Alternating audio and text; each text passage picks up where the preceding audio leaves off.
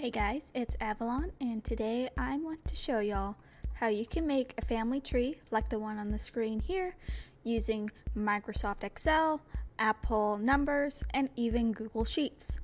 Now, the program I'm using to make this example is Microsoft Excel, but you can apply all the other techniques that I will show you here today on the other two programs I mentioned as well. Now, the names for things may be different, but it should all be about the same. Anyway, so let's get started. So let's say you want to map out your real life family tree or perhaps a character's family tree, but you're not quite sure how to go about doing that on the computer. Pretty easy to do on pen and paper, but when you go looking on the computer for programs to map out a family tree, you're kind of limited. Well, there's actually a rather simple and easy way to do this using Microsoft Excel, and I'm going to show you how to do that. So first, what you want to do is you want to get a blank worksheet. After you get your blank worksheet set up, you're going to want to put in your first family member.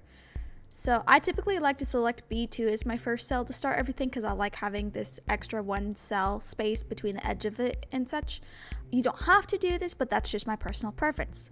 So let's put in a family member. So for this example, I'm going to put Adam as a family member. Now, one key thing for this to work is that this cell needs to actually take up 4 cells. So this cell needs to take up this cell, this cell, this cell, and this cell. And to do that, what we want to do, we want to click the cell we have the name written in, and then select this cell that's like across from it. And then we want to come up here to merge and click that. Now once you've done that, now you have a merged cell, and this cell is taking up 4 spaces. It's very important that your cell is like this, otherwise everything else that I'm going to tell you in this tutorial is not going to work for you. Now one thing I personally like to do is I like to fix the way that the text appears in this cell. So I go over here to text alignment, that's kind of 2 spaces over from merge, and do middle align, and then I like to make the text a little bit bigger, so we'll make it 14 looks good. Alright, so we have the first member on our family tree. What do we want to do next? Well, of course we want to add another member of that family tree, so let's get this guy a partner. So what you want to do when you add another member to the family tree, you want to make sure that there's going to be 2 spaces between every single cell that has a family member in it. So we're going to go 2 spaces over, and now let's put a character in here. How about, let's just call this person Eve. How about that? So now we have our second individual, and like we did for Adam, we're going to select the 4 cells here, hit merge, and then adjust the text to our liking. Now we have our 2 individual cells.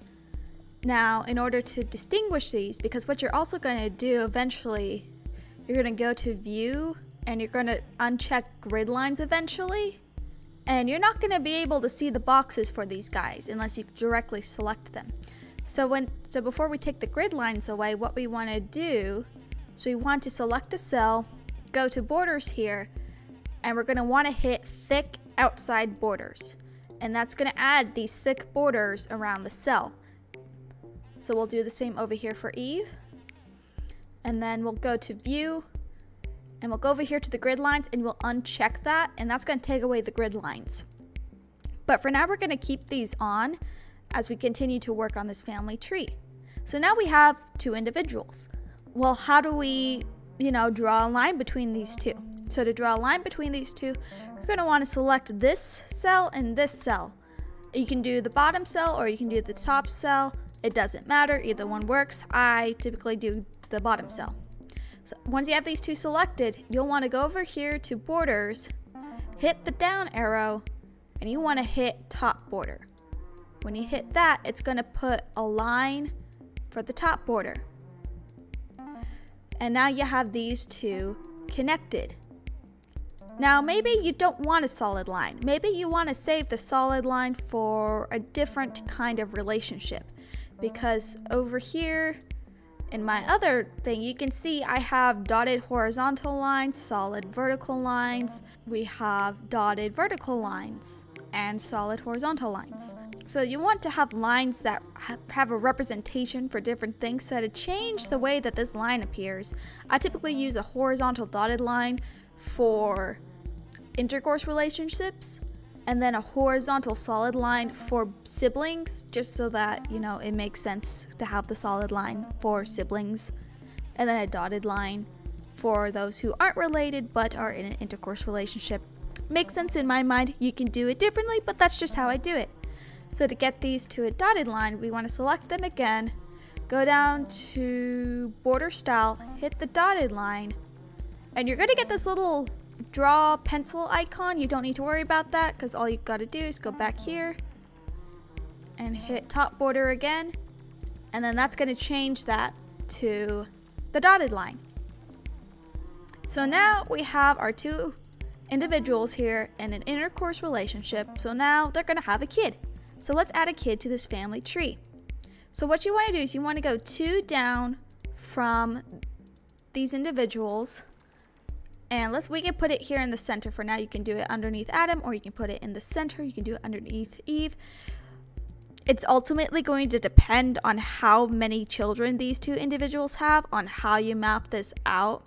So for now, I'll go ahead and start simple and do it in the middle. So let's give them a child. Let's call this child Steve. So now we have Steve, and we're going to fix this cell. We're going to merge it and adjust the text to our liking. And then what you want to do is you want to do the thick outside borders again. Now we're going to draw a line from this connected dot between these two down to Steve. So we're going to select this top cell, go down to this, and now we're going to click the left border. Now you can also do it from this side and click right border as well. It depends on how you want to do it. Now here's the issue though. We have a dotted line, dotted vertical line. We want to do a solid vertical line since this is a direct child between these two individuals. I typically save the dotted vertical line for adopted children. So we're going to select these cells again, go to borders, go down to border style, hit the solid line. You're going to get this little pen marker again, but just know you still have these cells selected. Go back to borders and then hit left border again, and that's going to change it to a solid line. So now you have a standardized family tree, and it was not that complicated at all. Now, if you are new to Excel, numbers, or sheets, there is definitely going to be a learning curve here for you right now since you don't know how this all works. But for those that do know, this is going to be a very simple concept to catch on with. Now, let's say Adam and Eve have more than one child. Maybe they have a second child down the line. So to add even more siblings, we're going to go 2 spaces over again, and we're going to go to this cell, and let's give them a Mary. They have a daughter. Once again, we're going to merge the cell, and we're going to fix the text to your liking. Now, if you know how to do the cell styles, you can set up your own cell style so that after you merge the cell, you can go to your styles and select that style. That way you don't have to repeat the text alignment and all this jibber jabber. I'm not going to do that in this video because it's not necessary, but there are plenty of other videos on YouTube that you can look up that'll show you how to do that. Anyway, so we got Mary again, and we want to do the thick outside borders, and now we're going to draw a line to Mary to show the relationship. Now, since we already have a vertical line coming down from the Adam and Eve, we only need to add a horizontal line over to Mary. So first what we'll do is we'll select this line because we want to have the line on this little grid line here. So we'll select this cell all the way over to this cell. You don't want to go all the way over because what we want to do is we want to put a vertical line right here in the middle of the Mary cell. So you'll only select these 4 cells, and we'll go up to borders, and we're going to hit the top border. Now we have a horizontal line. And the horizontal line, the solid horizontal line, it's going to show the siblinghood between Steve and Mary. And the horizontal dotted line shows the intercourse relationship between Adam and Eve. Now we want to add the vertical line down to Mary to show that she is a daughter of Adam and Eve. So we're going to select this cell, and we're going to go back to our borders, and we are going to hit right border. And that's going to put a line right down to Mary. So now we have a dad and a mom and a brother and a sister. Well, let's say that Mary meets another individual, and she's going to have kids of her own. So we're going to come over here, and let's see here. Let's say she meets a guy called Gary. We're going to change the cell, merge it, and then we're going to do the thick outside borders, and now we can do the horizontal dotted line between them since they're going to have an intercourse relationship. So we'll go back to our borders, do the top border. Now before we do that, since we know it's already going to be the solid top border, we'll go down to border style, hit the dashed line, then go back to borders and hit the top border, and that's going to put in the dotted horizontal line. And then you can do the same procedure over again to put a line down and make them have a child. So as you can see now, it's the same concept that you can just keep repeating till you have a full-fledged family tree. So if we go back over here to my own family trees that I've made, you can see here how I've used both the horizontal and vertical styles to create this very complex family tree. Also, you may be wondering, what is this dot, this double line? I use this double line to show multiple generations. Instead of mapping out every single generation, if I just want to say, oh yeah, it's these two, and then there were a bunch of children that came off of that, you know, maybe like 20 generations later, this person then showed up. I use the double line to indicate that there were multiple generations. Now you may also notice on here that I have colored text and I have the fill color in the cell.